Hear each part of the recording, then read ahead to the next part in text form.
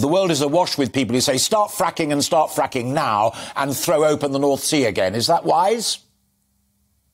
I think they're two different things. I think when it comes to the North Sea, we already have an established infrastructure. We have companies operating in the North Sea, but it is a mature basin. It's already in a process of decline, and I think it's going to be very difficult to arrest that decline.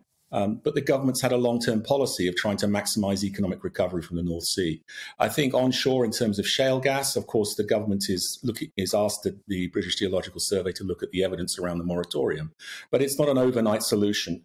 And I think government ministers have also said it will only go ahead if communities are happy for it to do so. And I don't think there's any evidence that's the case. So I wouldn't see fracking as part of the answer.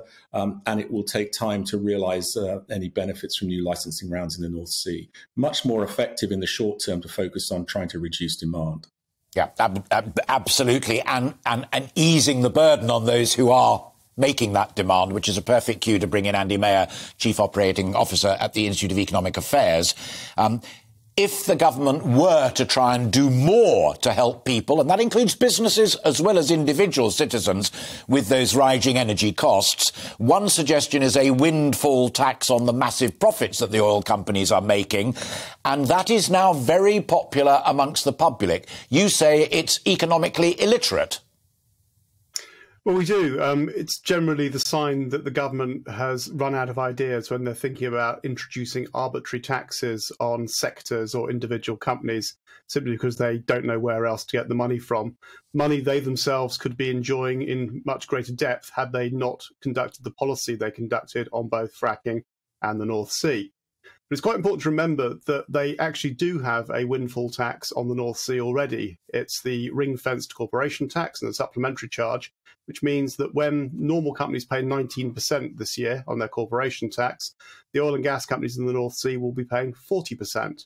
That's going to raise, the Office for Budget Responsibility says, about £8 billion this year and about £3 to $4 billion last year. So any politician commenting on this issue really should be starting from the point of saying, what is it they are going to do with that windfall money they have already got?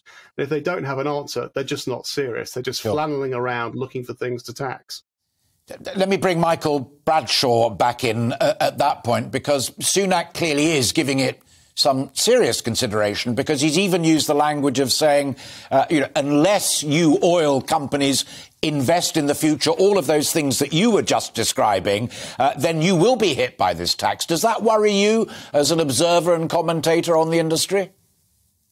I'm not sure it worries me, but I think they have to understand the consequences of actions, because this is an international industry. The North Sea has to attract investment in terms of global competition, and the majority of actors operating in the North Sea are not UK-based companies, and they have options to look elsewhere. So I think there's a delicate balancing act here. And of course, the government also wants to try and square a new licensing round with its net zero climate ambitions. So I think the problem may be at the end of the day, you make the North Sea a less attractive place to invest, not a more attractive place.